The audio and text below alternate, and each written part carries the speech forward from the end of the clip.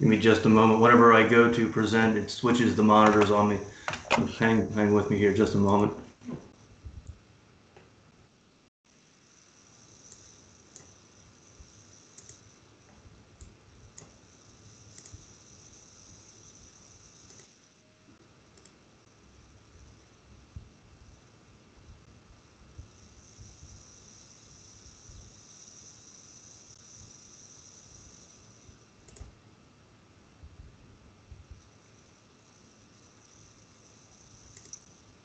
There we go. Now we're seeing it.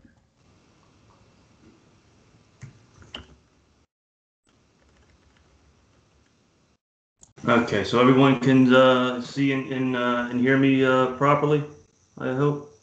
Yeah, it looks good.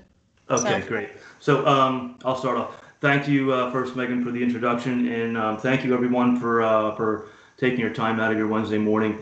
I promise this won't be too exhaustive or too lengthy or too wordy. What I'm going to be going over mostly today is TraceCalc Pro, which is our heat tracing design software catered specifically to heat loss calculations and designs of heat trace systems on piping and vessels.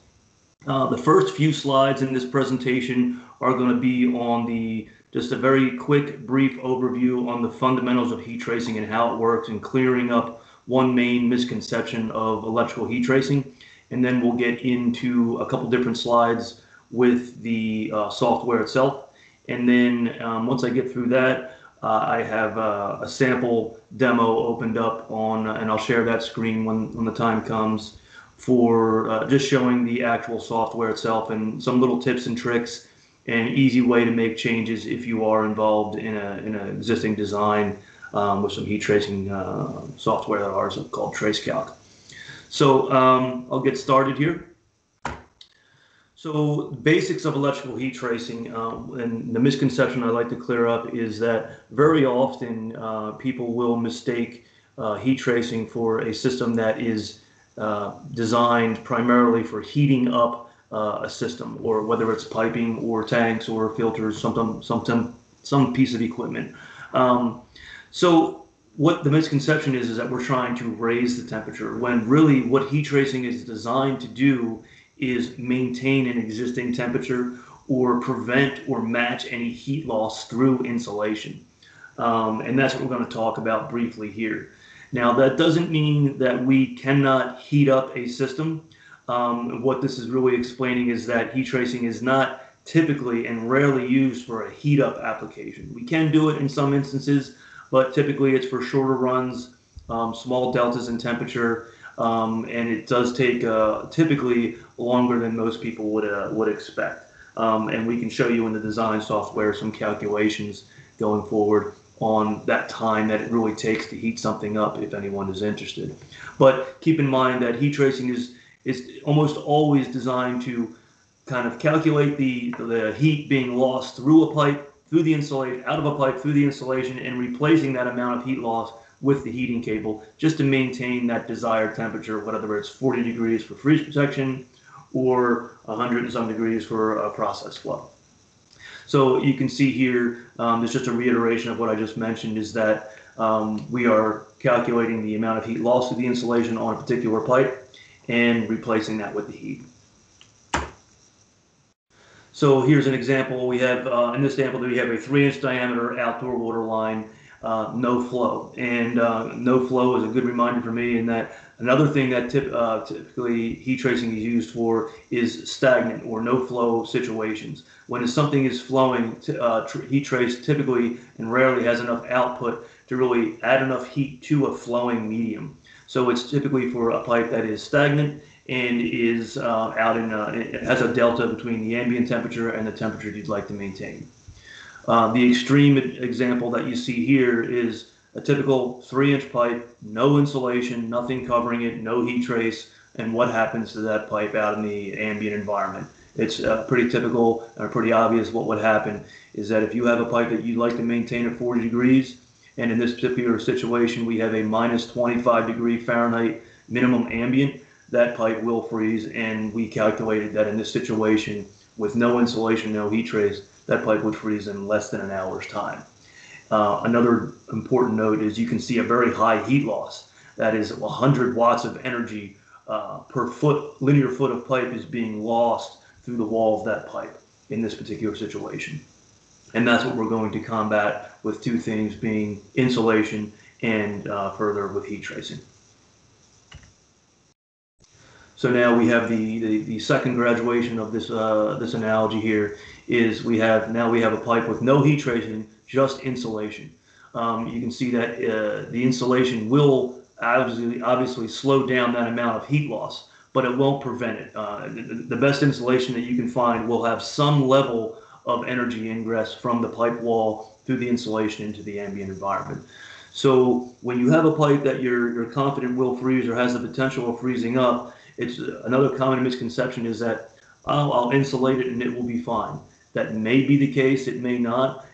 Most commonly, that insulation will buy you some time, but will not prevent it indefinitely from freezing up. It'll just slow the process. And that's what it's showing here in that the 10 to 20 hours to freeze versus the less than an hour with no insulation. And you can see that our heat loss now has greatly decreased from approximately 100 watts per foot, a linear foot of pipe, to around 5 to 8 just with one layer of insulation.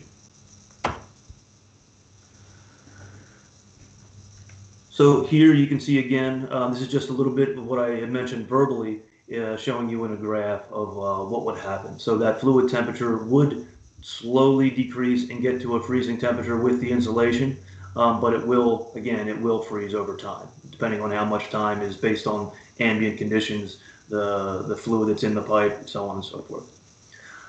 And the goal with the trace is not really to increase that temperature. You see that line on the bottom chart is completely horizontal. We're not trying to raise the temperature of the pipe. We're just preventing the temperature from decreasing below 40 degrees in a typical application for freezing.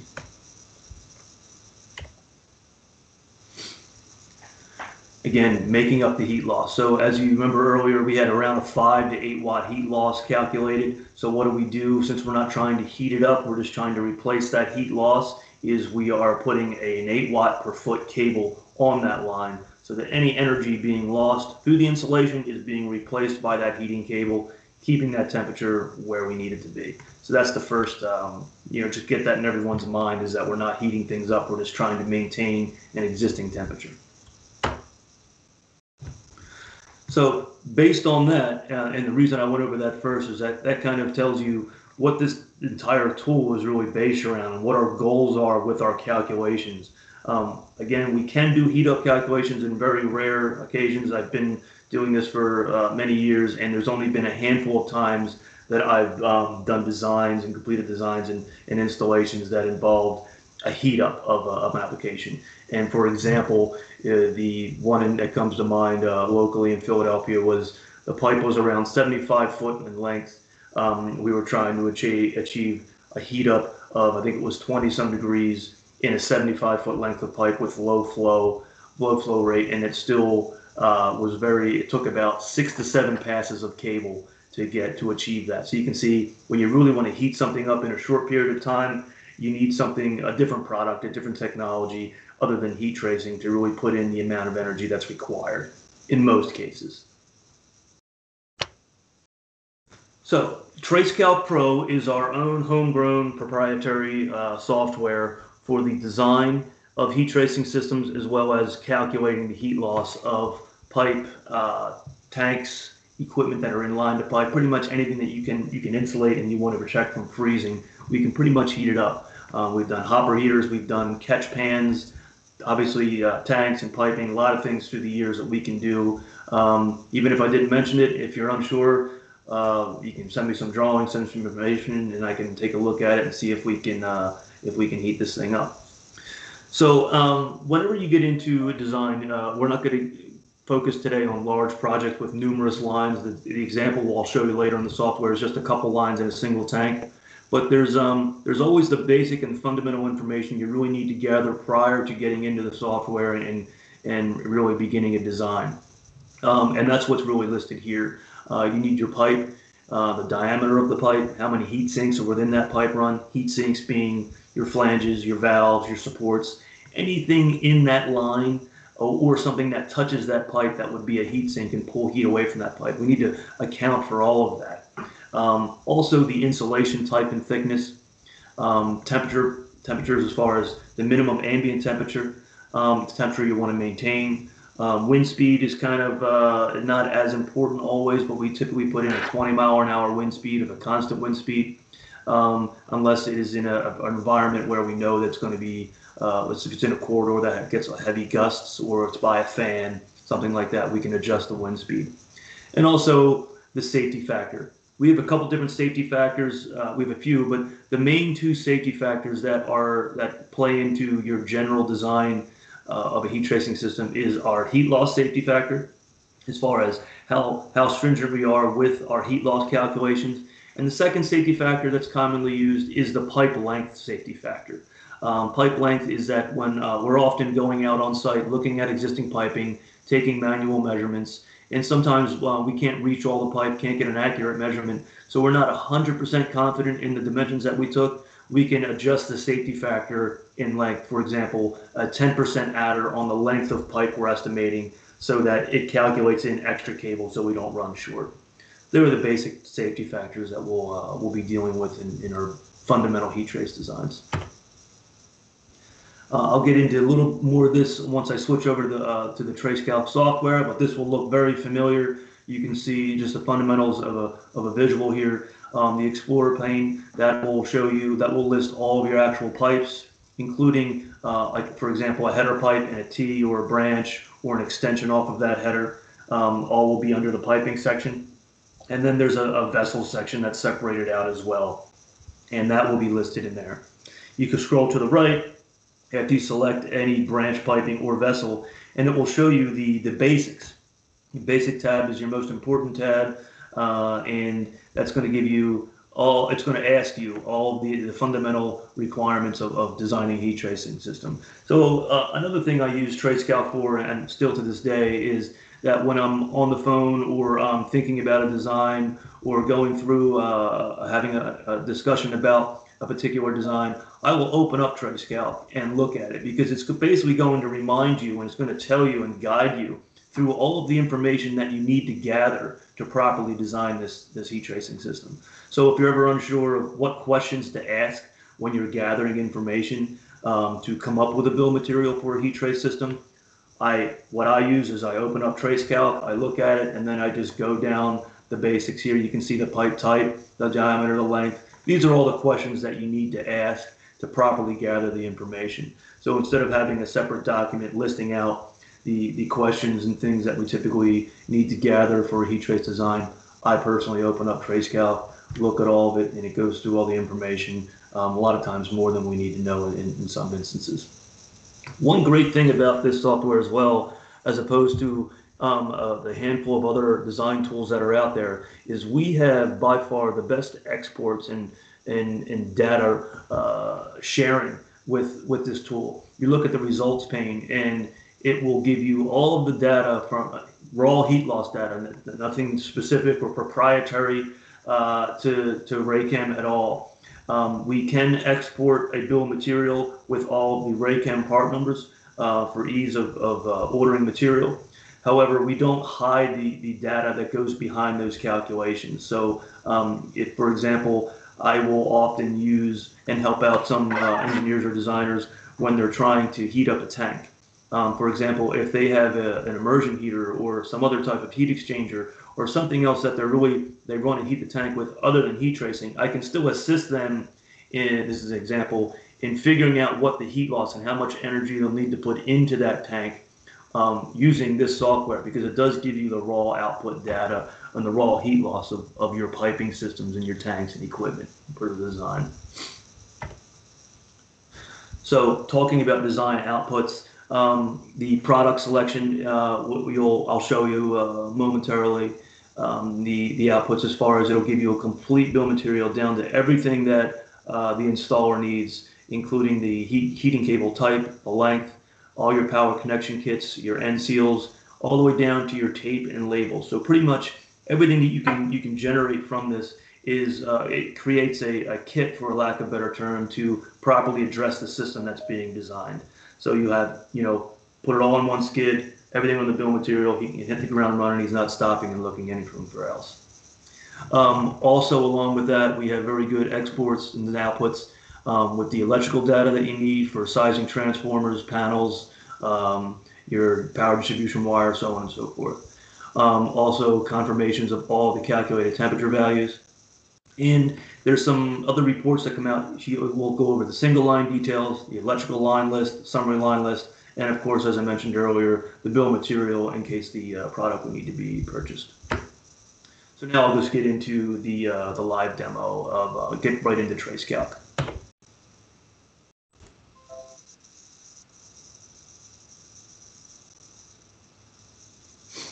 Just a moment here while I switch over.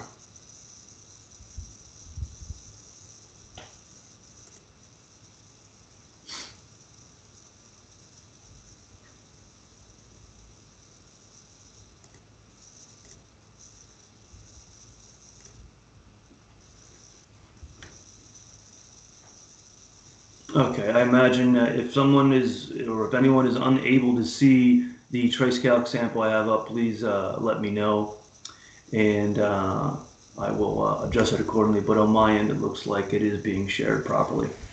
So what I have here is just a few sample lines that I just created earlier this morning as an example to show you how I would go through and attempt or attack a design. So the first example I have here is a caustic line. The first thing I usually look for when I'm doing a design is if I'm going to create it myself or ask for if there's a heat trace line list. The line list typically has almost all, if not a large majority, of the data you need to input here for the design of the system. So this one I have labeled it caustic line. It's a free type area. You can select right over here. You can name it whatever you want. Then we get back down right into the meat of the project, which is the pipe type. Now this one is, if you're unsure what these acronyms are here, you select the down arrow here and you can see exactly what it is. So this is a carbon steel pipe. When you switch between carbon steel and copper and other types of metal pipe, galvanized, whatever it is, as long as the diameter is the same, the heat loss typically does not change a whole lot. Where you will get a good change in heat loss is when you go from a steel or metal or any type of metal or metallic pipe down to a plastic PVC, CPVC, polyethylene, whatever that pipe is. You will get a somewhat of a difference there. So it is important to choose the proper pipe material, not just the diameter. So in this particular case, I randomly chose carbon steel Schedule 80 pipe. Then you get into the size of the pipe, 1 inch diameter. The length of the pipe, 125 foot in length, and that is straight length, not including valves, flanges, and supports. We'll get into that in the next tab here. So within that pipe run, if you have an isometric drawing there, you can really see how you can just start filling out this information. Carbon steel pipe, 1 inch diameter, 125 length of piping, and then we're going to get into the appurtenances within that pipeline, valve, support, flanges, and I'll explain why those are important as well. So when you get in here, you can start putting in the types of valves, the types of supports, the types of flanges, and you can manually put in or have it automatically calculate the based on, for example, for the supports, the amount of supports per 10, like see, for example, 10-foot intervals. This one's a 6.6 foot interval, so it's calculating the amount of supports you have in this particular line. So if you're ever curious as to why, so when you have a straight run of pipe, that's what we're calculating our heat loss off of. So in the earlier example where we came up with a 3 inch diameter pipe with 2 inches of insulation and the heat loss was between 5 and 8 watts per foot and we used an 8-watt cable, that is for the straight spool length of pipe per linear foot. Obviously, when you come up to a large valve or if there is a flange or if there is a steel support connected to that pipe, that's going to be an additional heat loss over and above the 5 to 8 watts per foot heat loss. So how do you combat that? You combat that by putting a wrap or an S or some type of configuration, depending on the type of item it is, around that item to compensate for the additional heat loss in that particular area. Why that's important here is that in the total length of pipe. So for example, in this scenario, we have 125 feet of pipe. Another common misconception will say, okay, I have 125 feet of pipe, I need 125 feet of cable. On average, on a lot of these projects, depending on how busy the piping is, you are looking at, if you have 100 feet of pipe, it is not uncommon for you to require 150 feet of cable on a 100-foot pipe because of valves, flanges, supports. There's also service loops, additional loops of cable at your components, your power connection kits and end seals. So it does add up quickly. So to give you an example, I have this line here. We have 125 feet of pipe. We have, let's just say we have 9 valves in there. We have some supports. We have a flange. And we're also putting in here a percentage of pipe length, 10%. So we weren't sure how accurate we were with the 125-foot measurement, so we feel comfortable adding 10% adder onto that length just to cover ourselves. We're going to calculate that line by hitting this button right here. You're going to see it's going to think. And then up here you can go and you'll see bill of material for that particular current pipe. So in this example, we have 125 feet of pipe and we have 177 feet of cable. It's a pretty big jump, and that's because of the valves, flanges, and supports that we need to wrap, as well as the service loops for each of your components here, being the power connection kit and your end seal. So that's very common to have that type of ratio of pipe to cable. Going down to the next section, going to insulation. And these are all very important. This first basic tab is the fundamentals and very important. We need to get all these information minimum. Going further, we can finely tune the design further with these different tabs in different areas, but this is kind of the meat and potatoes of a heat trace design. So now we're at the insulation type. Now there are a bunch of different types in this drop-down menu. You can get data on each of those. That's a separate subject to find to get into the really nitty-gritty details here. But this one, mineral wool type 3, which is your general mineral wool insulation type, which is I think a better equivalent to a fiberglass with some additional properties. And we have chose, since it's a 1-inch diameter pipe, we're only going to have 1 inch of thickness of insulation. We could do less, but in this particular situation, we're saying 1-inch thick insulation. So that's going to help with our heat loss calculations. Then we get over here, since this is a caustic line, we're going to maintain 85 degrees in this particular line. And what we're saying here is that this is in the northeast United States, which is the region that I cover. Unless we're up really in the northern Maine, I typically use a -10 minimum ambient for this region. It rarely, I can't remember the last time it was recorded below -10 in this region, so I use -10 as my standard that can be adjusted easily. The maximum ambient temperature is something that I typically don't adjust heavily. 104 degrees, that's typically pretty hot, and it's not going to play into a whole lot of the heat trace design criteria. However, the heater exposure is a very important one here, and there's a reason it's on this basic tab, and I'll get into briefly why that's important. So a common thought is that what you're really trying to, and what you're only thinking about with heat trace, is the temperature that you're trying to maintain. But there are two things. There are maintained temperature, for this example, 85 degrees Fahrenheit. But the maximum heater exposure is another very important design criteria. Now, why would that be important, and what example would that be relevant? For example, in pharmaceutical companies, as an example, they will have a line that they are maintaining, let's say in this caustic line, at 85 degrees. Periodically, they may purge that line with steam to clean it for whatever reasons, or sanitize it. That steam purge can be well above 140 degrees depending on the pressure of that steam. So what happens is, when there's a system designed and you don't factor in for intermittent exposure temperatures to that cable, meaning an outside source, heat source, whether it's the process or whether it's steam cleaning, that cable is going to be exposed, since it's laying right next to that pipe and has good contact to that pipe, to whatever temperature that steam is, or whatever that fluid is, and that process is flowing through there. Now, 140 degrees tells us, okay, that means we can use our BTV family of cable.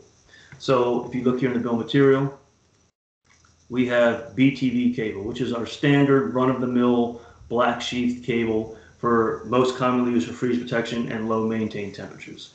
Now, for example, if we said this temperature is, or this particular pipe is going to be exposed to an intermittent purges of steam up to 225 degrees, and then we recalculate, the heat loss doesn't change.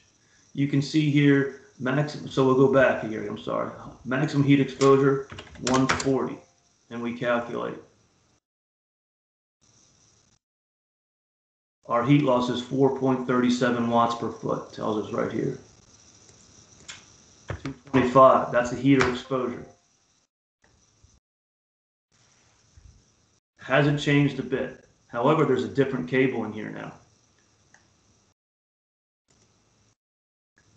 So what that cable is doing is it still has the job and is capable of maintaining that 85-degree temperature. So why did the temperature change? Is that particular family of cables, the QTV versus the BTV, which was selected earlier, that cable can withstand intermittent or environmental temperatures without degrading. The most extreme example and a personal example, and I won't mention the company name, but it was a large tank farm here in the New York region, in that we did a really large project. It was their unloading lines from their barges. When we got involved in the design, we went through all these design parameters, the basic design parameters, and we said, okay, what is your maximum heater exposure? And they asked what the definition of that was, and we said, well, do you ever purge these lines with steam? Do they ever, through the process, is any material being pushed through these pipes that's above 140 degrees? The answer was no, we don't purge it with steam. It just whatever, and our process piping and the fluid coming in is nothing above 100 degree Fahrenheit. So that told us, and we confirmed it with them, that you can use our BTV family of cable for that particular application. A year goes by, winter comes along, next thing you know, the pipe has frozen up in numerous spots all on this long pipeline, and we couldn't figure out why. The cable wasn't measuring bad, it wasn't tripping out, nothing was happening except for lack of heat and freezing pipes. What we found out was that the barges pulling up during the winter time, going to numerous facilities, would often run into problems with some of the unloading piping, and that they were already blocked or frozen from sitting there and not being traced and maintained at the right temperature. So they had, some of the workers had formed habits of, before they were unloading, they would purge that line with steam to clear it out, so then they wouldn't have any problem offloading. Not knowing that intermittent exposure, that high temperature, was basically killing or destroying or degrading that particular BTV cable, because that cable wasn't designed to withstand those high temperatures. So that's an extreme example of what can happen, which is why it's important to choose the right cable. And it's not just based on output as far as 3, 5, 8, 10 watts per foot. It's not just going up higher, it's a different family. So if you looked at our full family of cables, you would see what seems to be redundancy in that we have numerous cables that have the same output. We have a 10 BTV, we have a 10 QTV, and we have a 10 XTV, and so on, cables, all in different families. So it seems like, why would we have the same output cable over and over again, just with different names? Its exposure temperature is one of the main reasons, along with a few other technical changes in there. But that's definitely a big one, which is why I just spent some time on that, talking about heater exposure. It's something that's often overlooked and can be very problematic after the fact. Problematic after the fact, obviously, other than the fact that it can degrade the cable and destroy it and freeze up the pipes, it's also very, it can be difficult to figure out what's going on. So, for example, that BTV cable that I mentioned that was intermittently exposed to that high temperature steam, what happens to the cable is it doesn't give you really any warning. It gives you very minimal warning that a problem is happening. It won't trip out on ground fault, definitely won't trip out on overcurrent. What will happen is that cable it degrades the action or the life or the output of that cable. So the only way to really tell is to do load calculations and do some estimating, saying I have X amount of foot of cable. When I installed it, we have estimated to be an output of 13 amps on this particular line, and now we're at 3. What's going on? That's the only real indication. Even if you measure test that cable with a 2500 volt, any volt measure, it is not really going to give you any indication that that cable has been damaged due to heat exposure. So it's really good to get that design criteria out there and confirmed before you design a system. So we'll move on to the next of the fundamentals. I won't harp on that any longer. Then we get into the electrical data. Really fundamentals, your voltage and your amperage. Voltage or amperage is very important as well, in that we have two of each of our cable types. For example, 10QTVR2, we have two cables. One for 208 up to 277 volts is one family of cables, and anywhere from 100 to 120 volts is a separate family of cables. So different voltages can determine different cables that need to be shipped out and designed with on site. The other thing that the voltage and amperage does is that it gives us our maximum circuit length. So for example, if you had one pipe run and it was 2,000 feet long, you would typically have more than one heat trace circuit on that line. So what this software will do for you is it will calculate the maximum circuit length of that particular heating cable. And I'll talk a little bit about maximum circuit length, in that maximum circuit length is often miscalculated, in that people want to use Ohm's law. They will look at the cable, they will say, okay, it's listed at 8 watts per foot.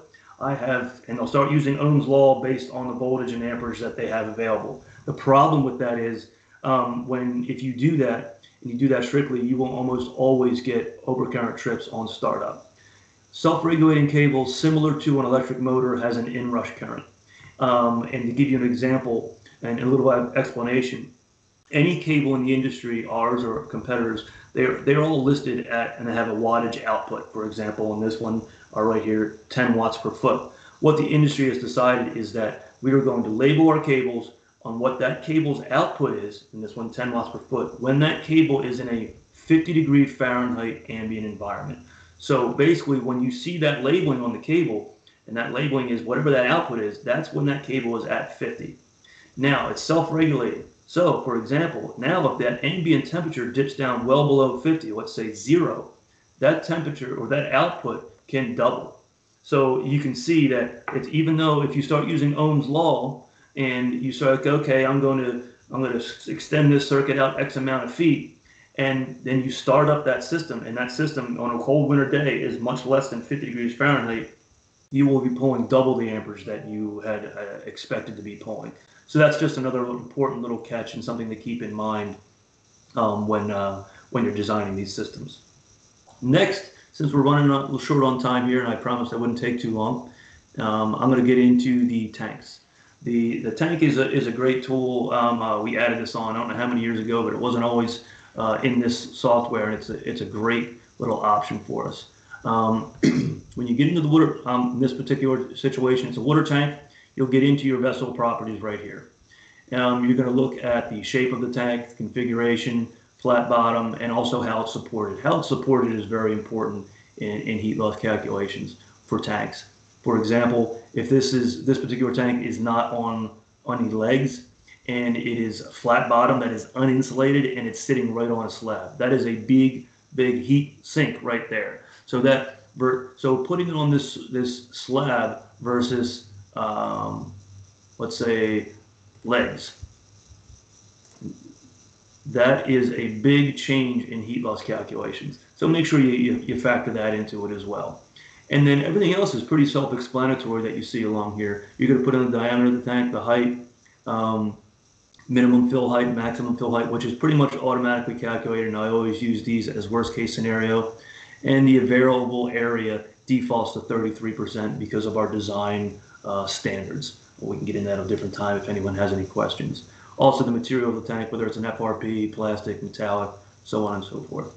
So putting in this information is your basic information on the actual physical tank itself. Other than that, you have very similar situations to the piping. You have your insulation type, and then your thickness being chosen, your electrical data, and then your temperature data, maintaining 50 degrees and a -10 minimum ambient area. I'm going to spend a few more minutes, and then I will cut this short and then let anyone stay on longer, or I can give you my contact information if you have any additional questions or you need help on a particular design that you're currently working on, feel free to reach out.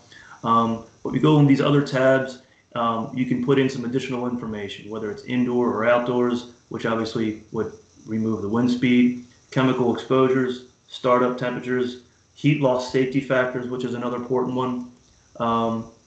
Area classification is another important one as well. By default, all of our industrial equipment is rated for Class 1 Division 2 areas. We do have a complete separate line of cable and components when we get into Class 1 Division 1 areas. So keep that in mind as well. Even if you have if you choose non-hazardous here, it will still come up with a Class 1 Division 2 rated cable. For that reason, by default, it is that. That is pretty much everything that I know. I went a little bit over, so I apologize if I kept anyone longer than they needed to. But that is about that's the fundamentals of the heat trace right there. Getting a little bit into the tanks, a little bit into the piping. We can get into the exports of some of these. For example, a detail report of this tank. If anyone wants to do something further with this, a one-on-one in person, or just a quick phone call or emails, I can get into some of the exports that I was somewhat boasting about earlier, and that we share a lot of information in our heat loss calculations. We don't hide anything, saying, okay, thanks for the input, thanks for the design information, here's what you need to buy. It's not just that. It gives you all the raw data that you would need to make your own decisions and buy pretty much whatever you need, or heat this tank and piping in any way that you see as sufficient. And this just gives you an example of how we break down some of the heat losses for a particular tank. And this is a vessel on this particular, not piping, but it gives you a lot of data and information. So I will close this out and leave it open for any questions.